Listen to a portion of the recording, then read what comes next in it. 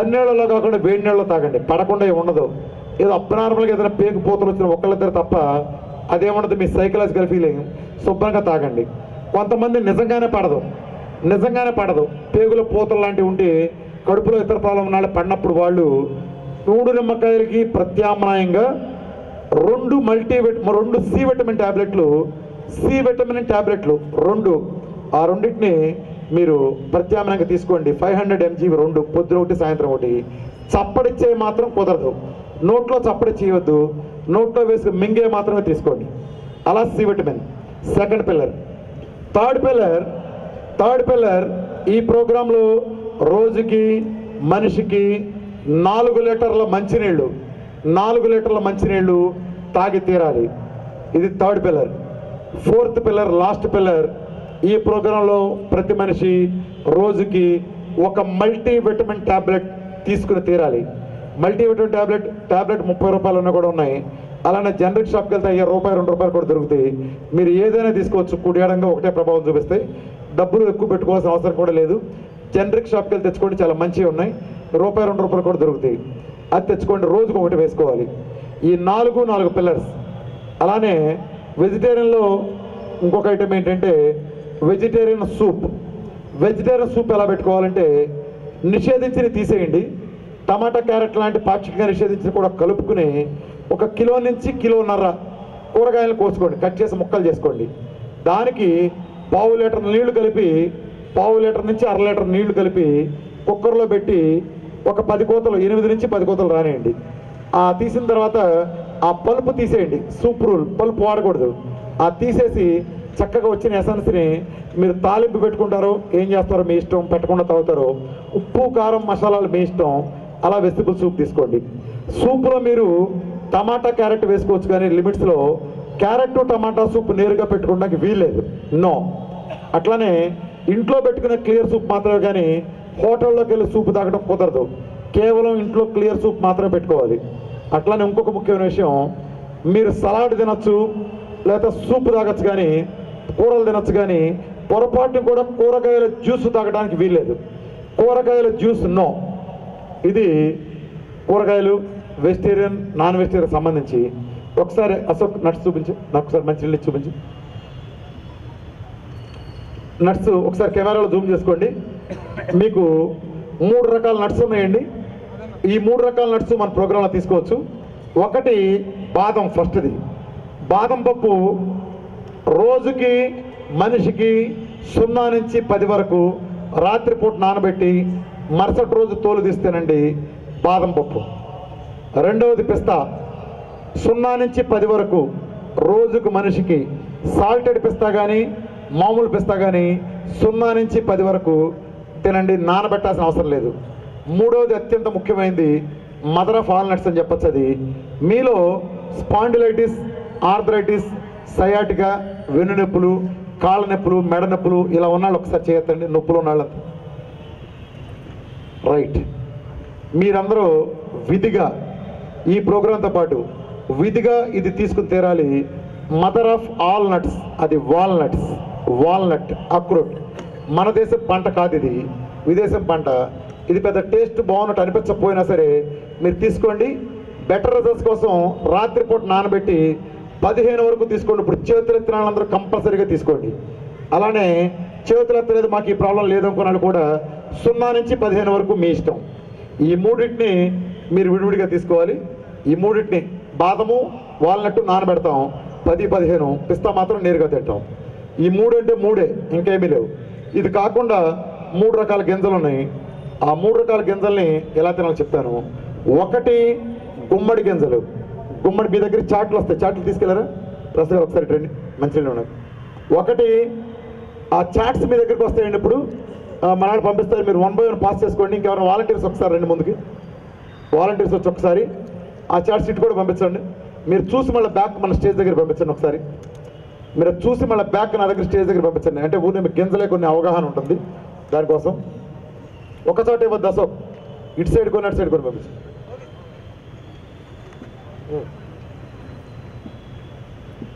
వాలంటీర్లు తీసుకెళ్ళి వేరే ఇటు కూడా ఇవ్వండి, ఇటు నుంచి ఇవ్వండి, చూస్తారు. అక్కడ చివరి నుంచి కూడా ఇవ్వండి, చూస్తారు అందరూ. తర్వాత స్టేజ్ దగ్గర పంపించండి మళ్ళీ. సో మీరు ఒకటి గుమ్మడి గింజలు అండి, 3 గింజలు గుమ్మడి గింజలు, రెండోది పొద్దుతిరుగుడు గింజలు, మూడోది పుచ్చపప్పు అండి. ఈ 3 గింజలు గుమ్మడి గింజలు, పొద్దుతిరుగుడు గింజలు, పుచ్చపప్పు, ఈ మూడింటిని ఒక్కొక్కటి 5-6 స్పూన్లు చొప్పున రోజుకి తీసుకోండి. ఎలా తీసుకోవాలి? నేరుగా స్పూన్తో తింటాం కానీ, లేకపోతే మీరు మళ్ళా డైరెక్ట్ ఫ్యాట్తో తీసుకుంటాం కానీ, లేకపోతే కూరలో వేసుకుంటాం కానీ, మీరు అలా నిరభ్యంతరంగా మీరు చేయొచ్చు. ఆ 3 రకాలుగా మీరు తినండి. గుమ్మడి గింజలు, పుచ్చ గింజలు, పొద్దుతిరుగుడు గింజలు. ఈ 3 కాకుండా మరొక 2 గింజలు ఉన్నాయి. వాటిని ఒక ప్రత్యేకమైన ప్రక్రియలో తీసుకోవాలి. అది ఆ 2 ఏంటంటే, ఒకటి తెల్ల నువ్వులు, రెండవది అవిసె గింజలు, ఫ్లాక్స్ సీడ్స్, అవిసె గింజలు.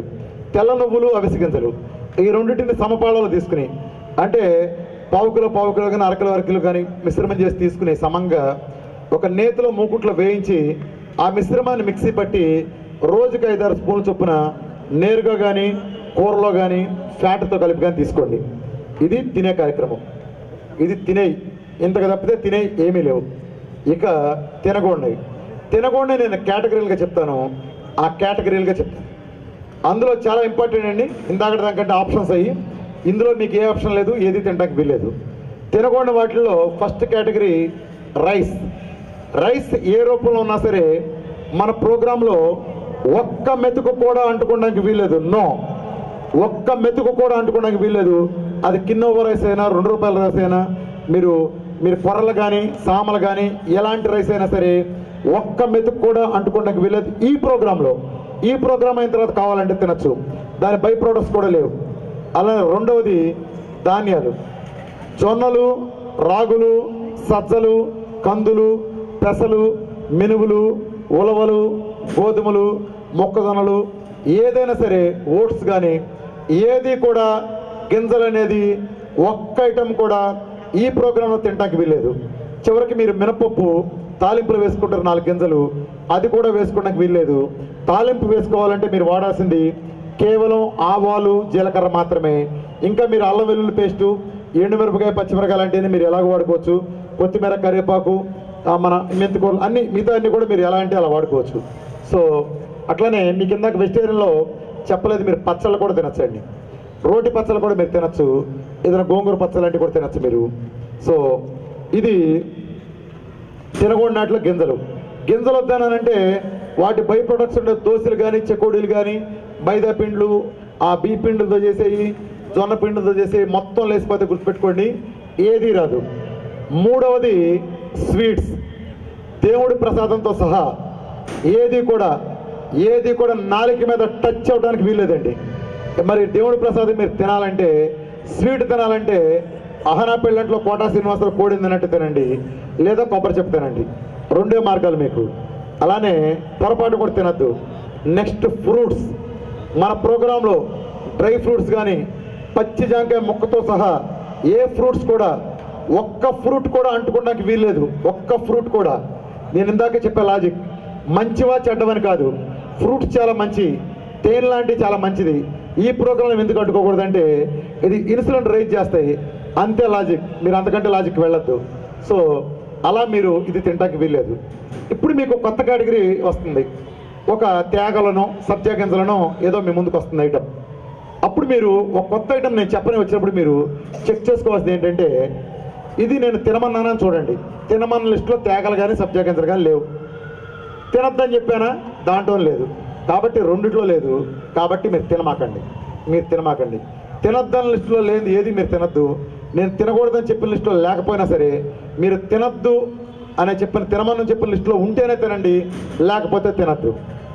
బాగుంది. ఇప్పుడు నేను మీకు తినమని చెప్పాను, తినద్దని చెప్పాను, ఎలా తినాలి? ఇది అసలు సమస్య. ఇక నుంచి అసలు సబ్జెక్ట్ బిగిన్ అవుతుంది. ఇప్పటిదాకా చెప్పినంత రొటీనే. ఇది మీరు తెలుసుకోవాల్సింది. ఎలా తినచ్చు అంటే, ఇన్నాళ్ళు మనం ఏం పొరపాటు చేసామో ఆ పొరపాటు ఇక నుంచి చేయడానికి వీల్లేదు. ఇక మనం దిద్దుకోవాల్సిన తరుణం వచ్చింది.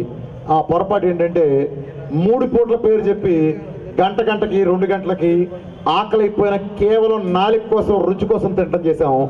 ఇక నుంచి ఆ రూల్ తీసేస్తాం. ఇక నుంచి రూల్స్ మారిపోతున్నాయి. 3 పూటలు చెప్పిన సిద్ధాంతం కేవలం రైతులు కష్టపడి పొద్దు నుంచి సాయంత్రం పనిచేసే వాళ్ళ కోసం పుడితే మనం దాన్ని దుర్వినియోగం చేసి మధ్యలో తింటా మనం 3 పూటలు కూడా తింటా నాశనం అవుతూ వచ్చాం. ఇక నుంచి కొత్త సిద్ధాంతం మనం చేస్తాం.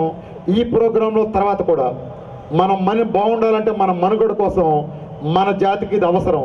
అదేంటంటే ఈ వీడియో మీకు నచ్చినట్లయితే లైక్ చేయండి, షేర్ చేయండి. మరిన్ని ఇలాంటి వీడియోస్ కోసం మా ఛానల్ని సబ్స్క్రైబ్ చేసుకోండి.